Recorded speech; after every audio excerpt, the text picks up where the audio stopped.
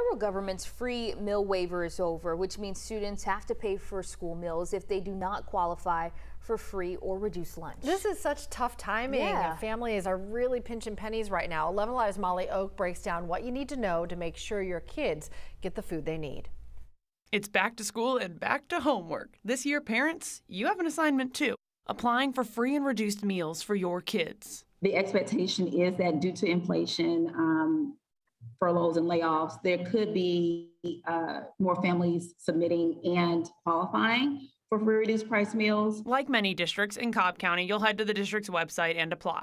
DeKalb says unless you've received a letter saying your family qualified, you also need to make a request. In Gwinnett, breakfast is free at all Title I schools for all students. At non-Title I, it's free for students with a reduced price meal status. Fulton County is also encouraging parents to sign up, saying it can benefit beyond just student meals. Also, other areas that can support student academics, such as technology and internet access and discounts for fees with college application processes and things such as that. So it is a great benefit for parents to just go ahead and apply. Fulton County also has 31 schools that qualify for Community Eligibility Provision, or CEP, meaning all students at those schools get breakfast and lunch free. Clayton County uses the same program, but for every school in the district. So our students, regardless of income, will have an opportunity to have breakfast, lunch, and after-school snack at no cost to them or their families.